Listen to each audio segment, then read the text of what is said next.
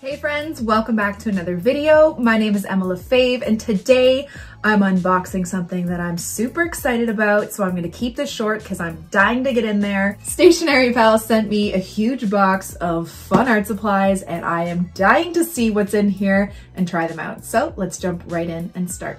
Okay, so here's the package. Stationery Pal reached out to me and asked if I would like some things from their website. So I got to pick out a few and they're also giving me some other stuff that I don't know. So I'm so excited to open this.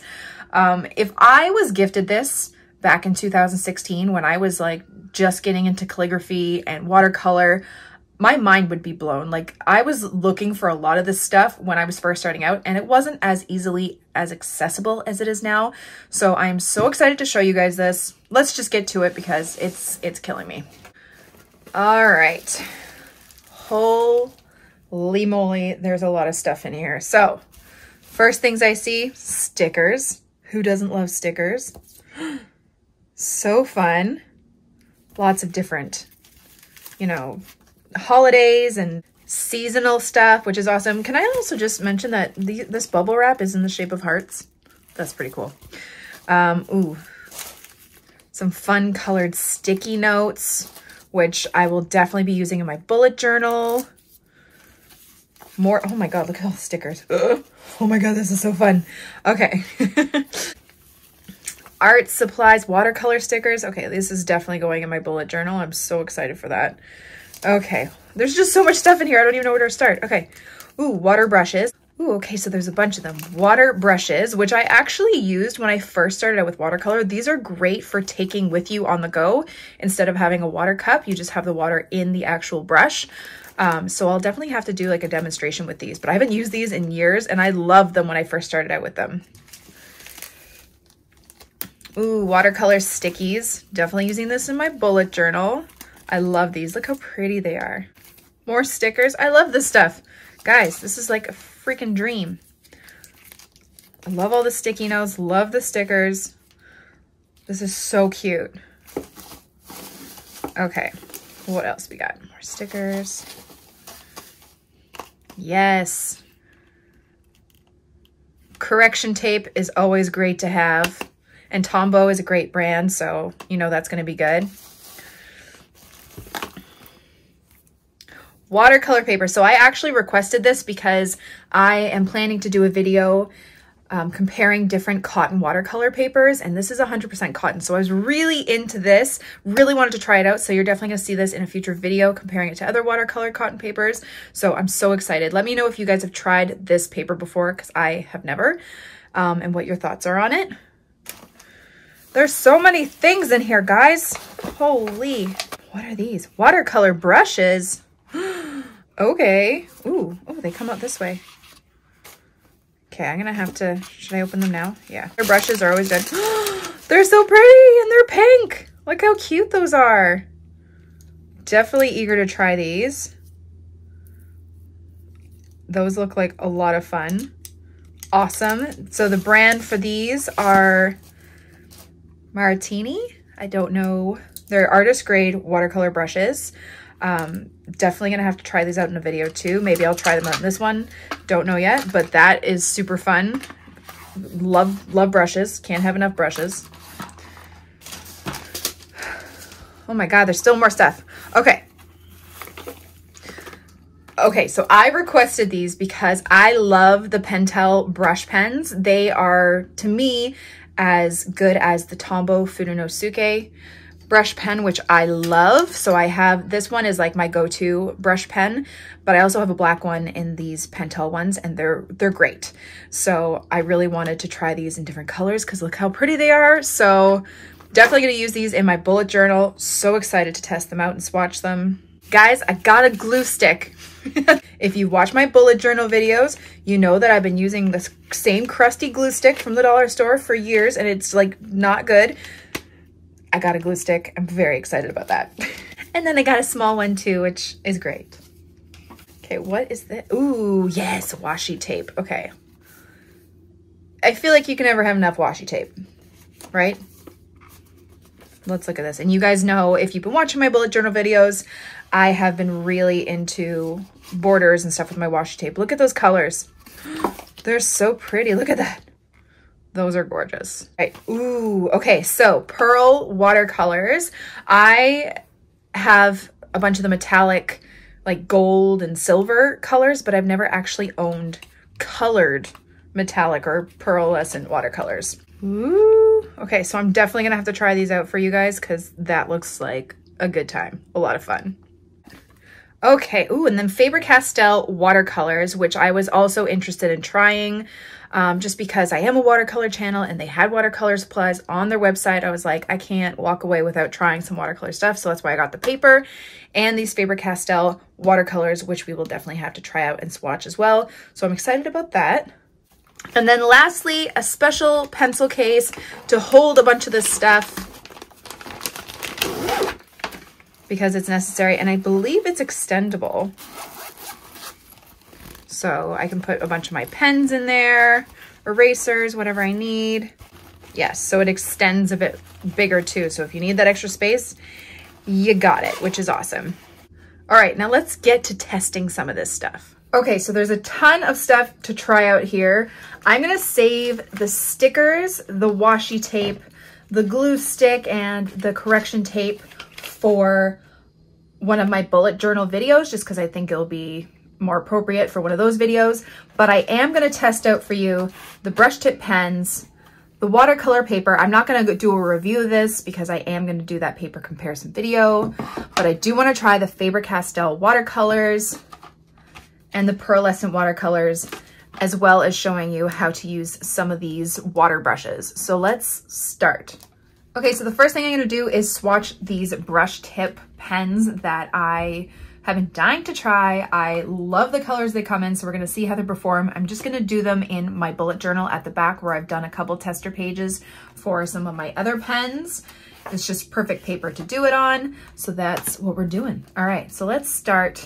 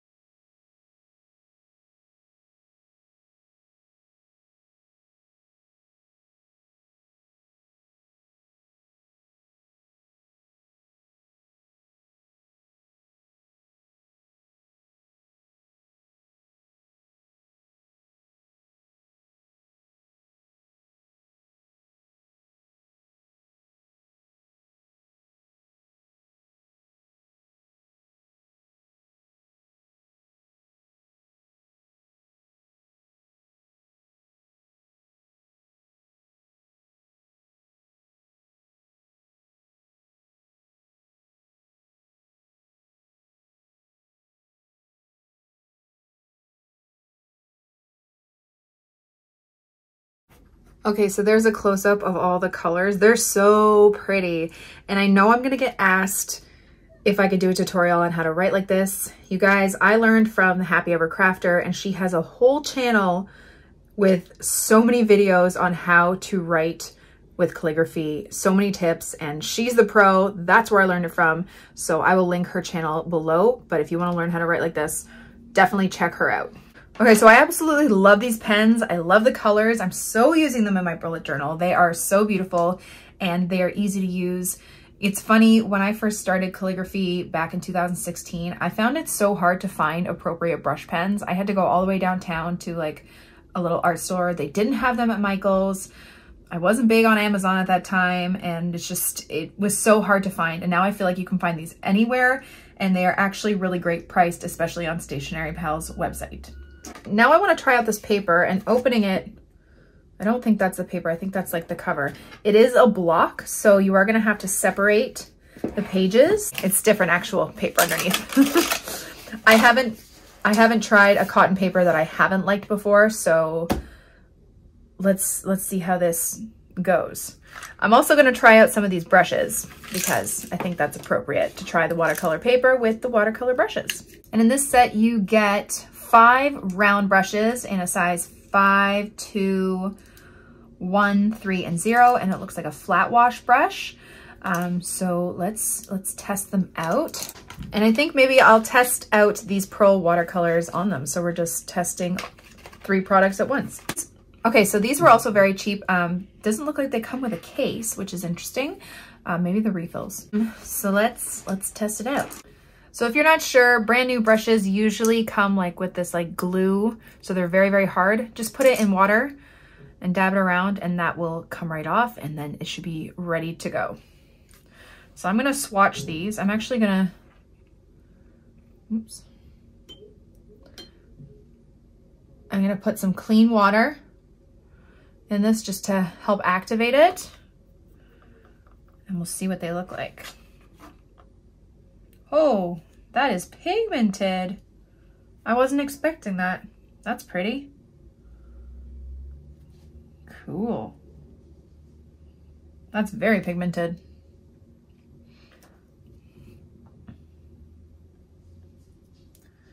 Red. Very pretty. And actually, it's a little hard to tell on this paper, and I feel like maybe I shouldn't waste this paper with swatches. Let's see how easy this lifts. Okay. It actually does an okay job at lifting. I actually want to save this for the regular watercolors. I'll have a better idea of how this performs with regular watercolors. So let's switch up the paper and test it on something else. I'm gonna use Canson paper, my cheap watercolor paper. Okay, so let's do those swatches again. And so far these brushes are nice. Like they're not stiff like I usually like them, but for swatching right now, they're okay. I actually have to test them out with real watercolor, like practice.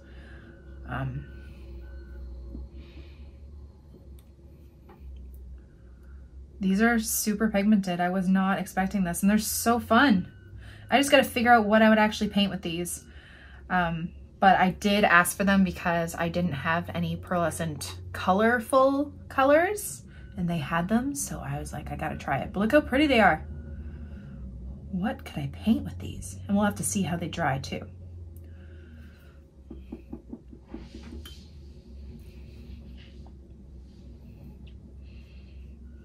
And a nice white.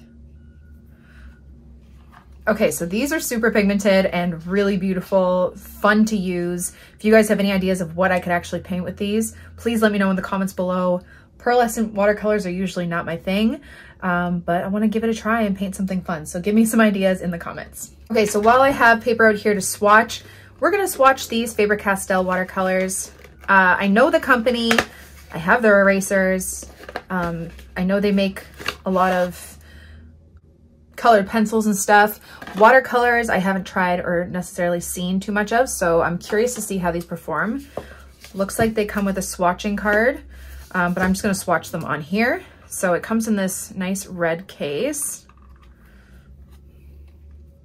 And here they are. Oh, and it comes with a water brush too. So that's interesting. At first glance, they don't look like a chalky watercolor.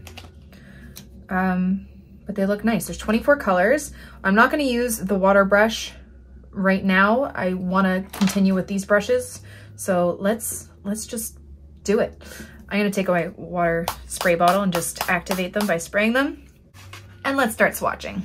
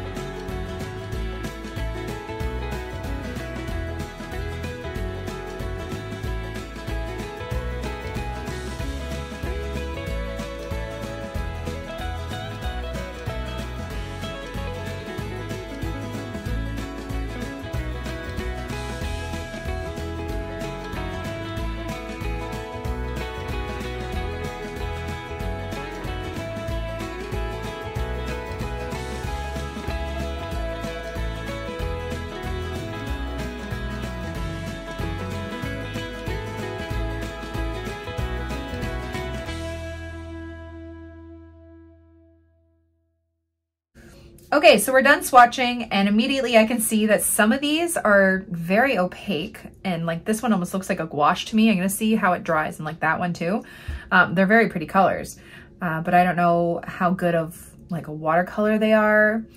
The instructions and everything about them are in a different language, so I can't read it, but that's them. So it might be like a fine like beginner tool, but I really have to see what they look like when they're dry to give a better judgment. Now I'm kind of thinking I should have, you know, drawn a black line on the paper first just to see how opaque they are, because they are looking like a lot of them are drying very opaque, which is not necessarily a characteristic in watercolor that you want.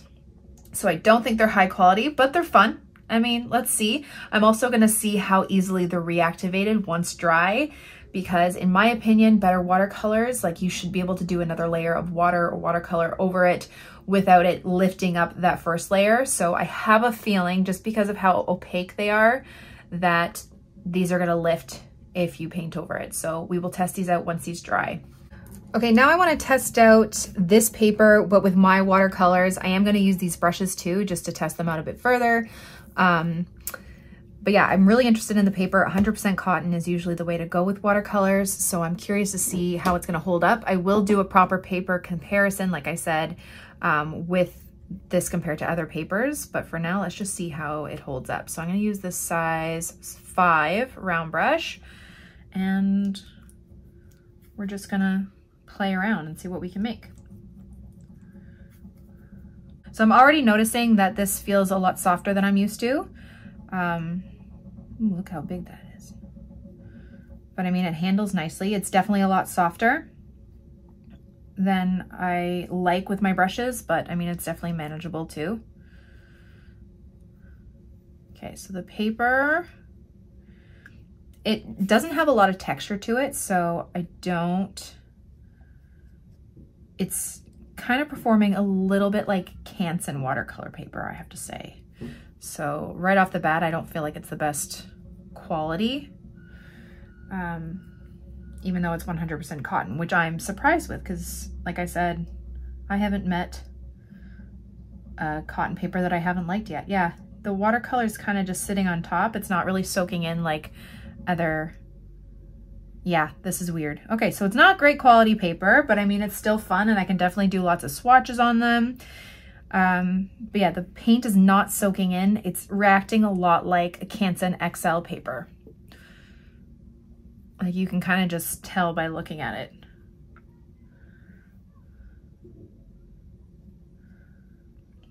But it was very cheap, and it could be great for practice paper.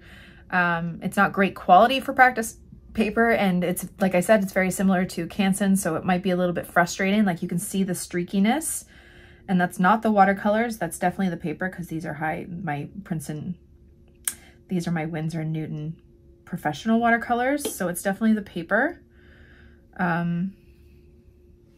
Heck, I wouldn't recommend this paper. I'm just gonna say it. I wouldn't recommend this paper. You might as well get Canson, or if this is cheaper for you, you can get this, because it's very similar.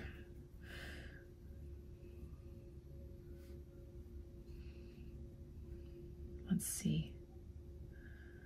Yeah, the bleed, like it just sits on top of the paper, so that's why a lot of the colors aren't bleeding properly. You know what I mean? It's a little weird. Okay, I'm gonna stop there because I think it's just frustrating. I can already tell you that it's not great, but it was something, and it was a fun little thing to try, and I will definitely use it for like swatching colors and stuff like that. And there you go. Okay, so as for the brushes, like I said, they are definitely a lot softer than I like. So they wouldn't be my preferred brushes. They're nice though, and they're pretty, and they're pink. But if you like a softer brush, they are very affordable. So I would recommend them if you're not looking to spend a lot of money. And it's a nice little variety of sizes and stuff. So yeah, if you're into that softer brush, these are definitely a good option. Okay, so lastly, we're going to be talking about the water brushes. So funny, I just filmed this and my phone wasn't recording. So I already opened them and used them. You just didn't see it. So these 3 that they gave me are the Zig Brush H2O. And I used to own brushes like this back in the day when I first started. And what you do is you fill up the barrel here with water. Now these ones are different than what I used to use. It says on the instructions, because like see there's a little hole there, you put it upside down, you squeeze, like there's these little push areas, you squeeze and then you let go and then it sucks up the water. I'm finding it hard to get the water in there. It's not sucking up a lot of water and then I have to keep refilling it. So the ones I used to use were like the ones that the Faber Castell palette came with, where you twist it off and you just fill it up in the sink or whatever, and it holds a lot of water. So maybe I'm doing it wrong, but I'm not getting a whole lot of water. And I've already like just played around with these on camera and it wasn't recording, so I'll just do it again quickly for you. So the fun thing about these is that you can take them on the road with you. So if you have like a travel palette and like a little pad of paper, you don't really need much of a water jar. So when you squeeze, the water comes out. So you can go right into your palette, squeeze the water out, wet up your paints, and then start painting. So I got these like broad flat wash tips. I got 2 of those, and then I got a round brush tip. And then to clean it, usually in a jar or a cup, you would do that. But what you can do if you have enough water to refill is you can kind of just squeeze it on your paper towel to get the water flowing and then clean it like that if you're on the go. But then you kind of need like a bottle of water with you to refill it. So these are fun if you are, you know, painting outside or on the go. So I will just show you with the Faber Castell one, the round tip. I actually really like the tips, and I used to do calligraphy with these because the flow is really nice. So I'll just write the word hi here.